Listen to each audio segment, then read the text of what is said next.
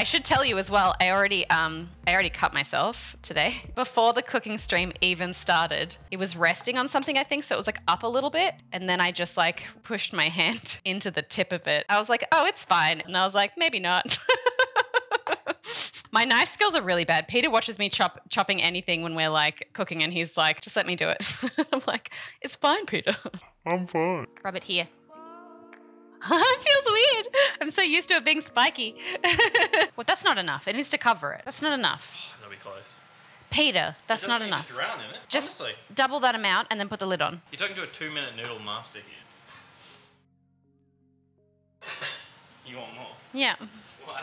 Because chat's just helping out. They're offering advice. Salt your noodle water. I'll do it. I'll do it.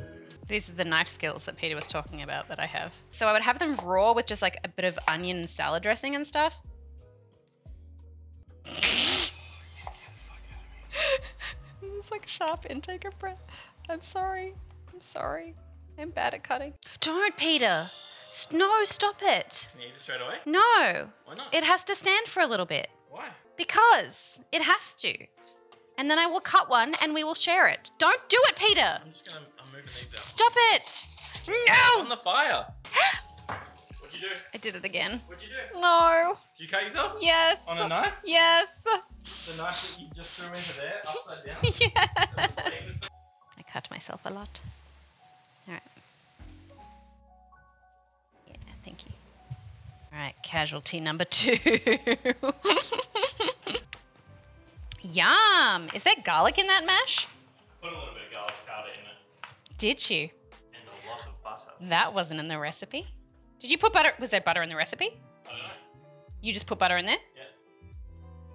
Peter. Up.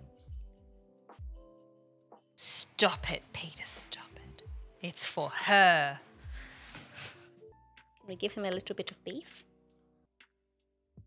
Yeah. You make the vinaigrette in another bowl.